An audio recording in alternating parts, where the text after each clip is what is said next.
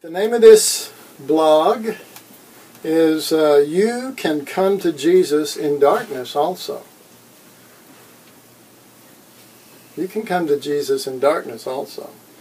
All right, we want to start with 1 Thessalonians 5:16. But before you turn there, let me quote something from there, and you see if you can finish out the rest of the verse. Rejoice evermore. Okay. No answers because you're muted. Well, actually, that is 1 Thessalonians 5:16. That's all there is to the verse. Rejoice evermore. All right. Well, it hit me the other day. I was looking through my Bible and I looked down and I saw it and it said rejoice evermore, and I thought, even if you've done something wrong or you've messed up, or you're still supposed to rejoice because it's evermore.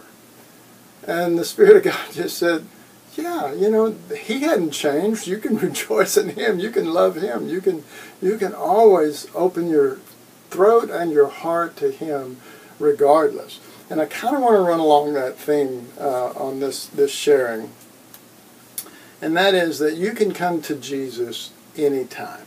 You can always come to Jesus. And a lot of people, when they sin or fail or something, they don't feel like they can come to Him. But they can, and we'll get into why that's true and the importance of that. To really look at that, the main verses I want to look at is Luke 23. And this deals with the two thieves on the cross with Jesus. And I'm coming from a little different angle than maybe you've heard me share on this point. But it's important to our hearts and to His heart that we remain one. So, Luke 23, verses 33 through 37. Here's the basic theme of what it is, and you know this anyway. So, verse 33 begins with, and they crucified Jesus, and so the people began to mock Him. And they begin to wag their heads, and they begin to say, so if you're the Son of God, come down from the cross. And they begin to say all of this stuff. And the high priests also did that, and the Pharisees, and all the people that were passing by. And the important thing about that is not so much anything that was written there, as much as the thing that I'm going to mention later on is that while Jesus is hanging on the cross, while Jesus is there, nobody sees who He is. They see Him between two criminals, and they assume He's a criminal. And then verse 39,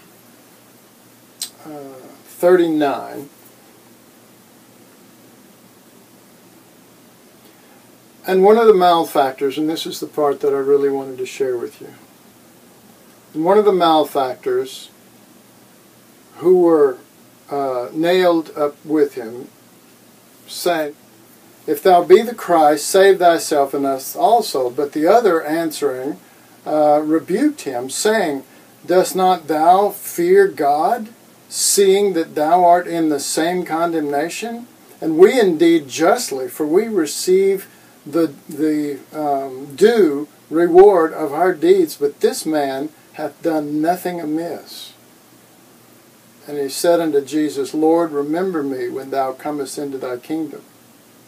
And Jesus said unto him, verily I say unto thee, today thou shalt be with me in paradise. And then the next verse is, and it was about the 6th hour that this was happening. It was about the 6th hour, and there was darkness over all the earth until the 9th hour. And the next verse, and the sun was darkened. And so you have this situation where Jesus is hanging on the cross, and you have these two men on either side. And one of them is mocking, or he's going along with the crowd, and he's doing all this stuff. But the other one is responding, but here's what I don't think I've seen that clearly. He is hanging on the cross for his own failures. He's in darkness. They're all in darkness during this time. He has, who knows if this thief's mother is there, or family is there, or friends, but he's in the worst possible situation that he could be in. And so why is this so unusual? Well, that he would reach out to Jesus in the particular way that he did. And the answer, I mean, it's why would we fear to come to him when we're in deep failure? Well, we all know, we all know the things that keep us, the things that would hold us back. And when we're surrounded by darkness and failure within our own being or in our own situation, it seems, almost reasonable not to come to Jesus, to stay away. But this thief came in the hour of his darkness and in the moments of probably the greatest doubts he've had about his whole life and what he did and the decisions that he made, and he turned and he spoke to Jesus in a completely different manner than normally, because usually fears would be really high at that point. Jesus said, and remember, we're talking about coming unto him, that you can come to him in darkness also. Jesus said, suffer the little children, allow the little children to come unto me. And I was thinking about that. But if you're coming as a child, if you come to Jesus as a child, there's a difference between coming when you're in deep darkness and failure. They're really two different things. When you come as a child, it's like you're empty, and he's going to give you knowledge, or he's going to fill you, or whatever. But coming in darkness and failure and confusion is worse than being empty. It's worse than coming as a little child.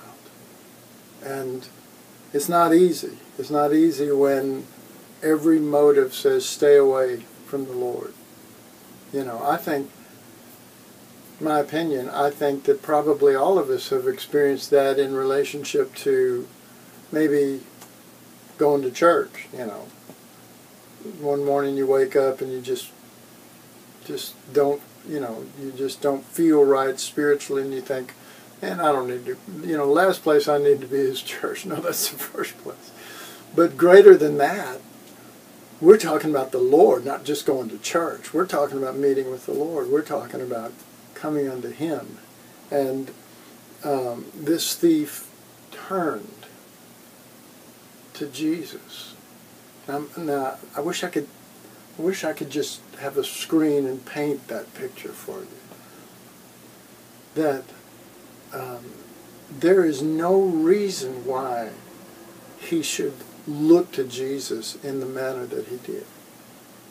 There's no reason why he should. He should have been caught up in his own situation, in his own hurts, in the things that have been unfair that put him there, even if they weren't. You know how we are. And this is unfair, and we blame everybody. And we'll get all in this flux and in this muck and mire in our mind, and especially in our emotions and stuff like that. But this thief didn't do that, and he didn't. When he turned to Jesus, here was another thing that hit me. When he turned to Jesus, he didn't just turn to repent or to feel sorry for his actions. See, that would be us. I'm going to come to Jesus in my darkness. Do you understand? Are you following what I'm saying here? We're talking about coming to Jesus in our darkness. I'm going to come to Jesus in my darkness and in my fears and everything, and I'm going to repent. And I'm going to feel sorry for my actions, because this is what you do when you come to Jesus in your darkness instead of rejoicing evermore. But But he's saying, you know, I'm coming to honor Jesus in his death. To honor Jesus in his death. And that's exactly what he's doing. And to see past the outward. Because the outward is, there's a guy that looks like a thief just like you do, and you're just going to be stuck in that place if you don't look past the outward and see who's really there. And you see, that's the thing that caught me, or one of the things that really caught me, was that somehow he quit looking at himself. Somehow he quit thinking about himself. Somehow he's not going, this is my last minutes on earth. Somehow he's looking at Jesus and saying to this guy over here, leave him alone. We deserve this. But he has done nothing wrong. Oh my God. He's knowing Christ crucified. He's not talking about Jesus of Nazareth who has just healed him or his family or fed them, you know, this or that or whatever. He's not coming on that approach at all. He's talking to Christ crucified. He's talking about, he's going, this is the Jesus I know. Maybe he never was at any of the events where Jesus was at. And he's saying, this is the one that I see. This is who I know. And so anyway, when we get in this darkness, we can have confidence. We can have a confidence that overrides all of those fears. But our confidence comes from knowing his view of us. Not us, but his view of us. His view of us. Let's see. How would he see us if we come to him in darkness? For you're dead, and your life is hid with Christ in God. You are in Christ. He would say, you're in me. And see, we say to one another, you're accepted in the beloved. But this, if we come to him in darkness, he would say to you, you're accepted in me. I'm beloved of the Father, and I put you in me. You're me. Not in Christ. Me. He would say, this is what I believe, and it's not just a belief. I put you in me. And even if you don't feel beloved, that's okay, because I'm the beloved, and you're in me.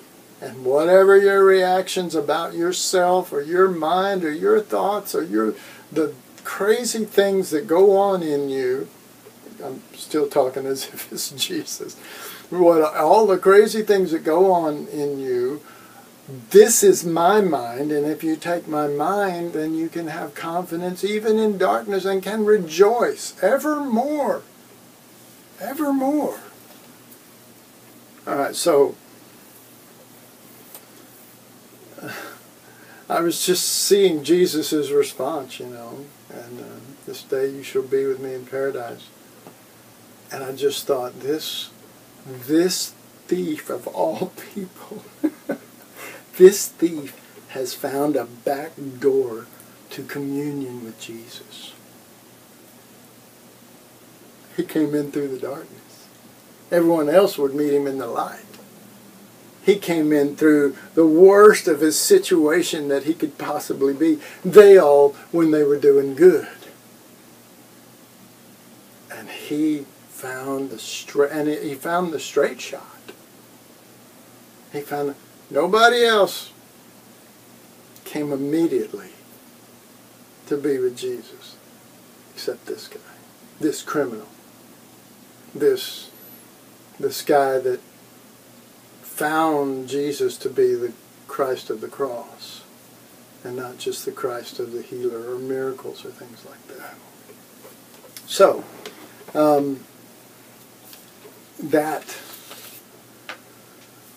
fact was part of what grabbed me, that he embraced the crucified Christ. He did.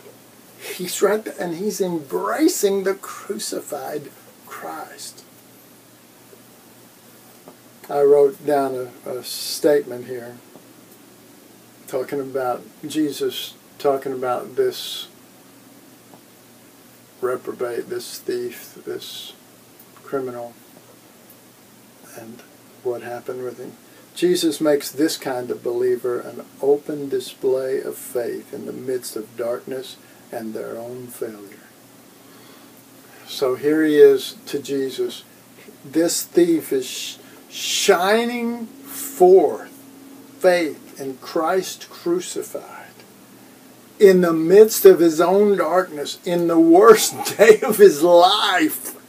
He is shining forth Christ crucified and faith in Christ crucified. And he's in the open display of this guy.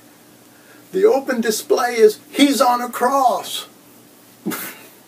Okay. See, we want to be behind the pulpit, or we want to be a great missionary. We want to do this. And this guy, that's what I said, he found the back door into communion with Jesus. It's just amazing.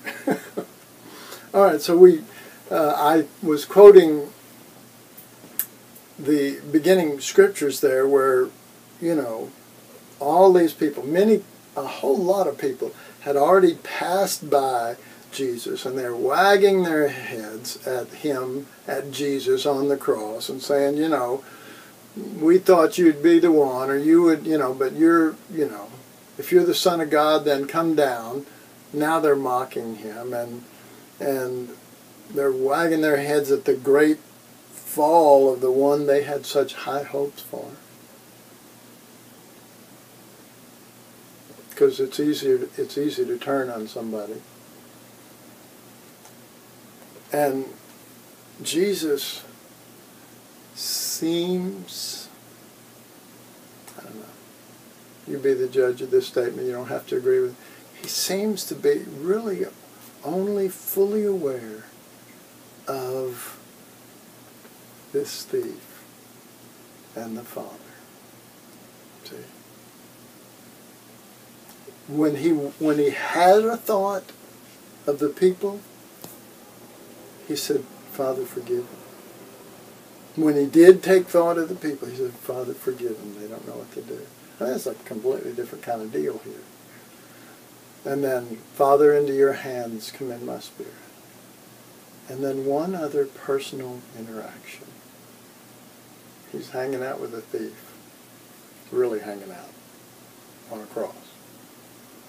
He's hanging out, and and miracles are happening, but not the kind that everybody's looking for. A miracle, Jesus said, that's a miracle, that you, in this darkness and confusion and pain, have taken note of me and identified me as who I really am, Christ crucified. And the thief says, so this is a miracle, it's a day of miracles. Here I am in darkness and confusion and in pain and the worst day of my life when I will give up the ghost. As soon as I do, I will be with Jesus in paradise, because I embraced him as Christ crucified. Hallelujah. Glory to God. Rejoice. Rejoice evermore. All the time. That's your worst. That's your best. Anytime. Let's pray.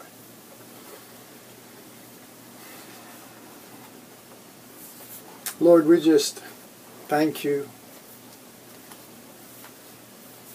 for opportunities to live past our cross and glory in your cross. To ignore our darkness and our lack and our confusion, and to hear your beautiful healing words this day. You're with me this day. Father, may we become less mindful. You said, set our affections on things above where Christ sits. Well, that'd be Jesus, because he's the one who sits there. Not on things on the earth. Help us to be more mindful of your reality, having your mind and your view, so that our darkness, when we come like this thief did, he came to you in the worst, that darkness was over as soon as he acknowledged Christ crucified. And Jesus said, it's over with. You're with me from now on. Help us not to be so mindful. In fact, the scriptures say, don't set our affection. Don't look at. While we look not at the things which are temporal, but the things which are eternal. And those things are not doctrines, and they're not teachings. They are you, Jesus. You, Christ crucified. You, the realness of who you are. And you did it all in yourself so that we would be safe and could rejoice evermore. Thank you, Lord Jesus. Thank you for being our life. Thank you for joining us to you. In your name.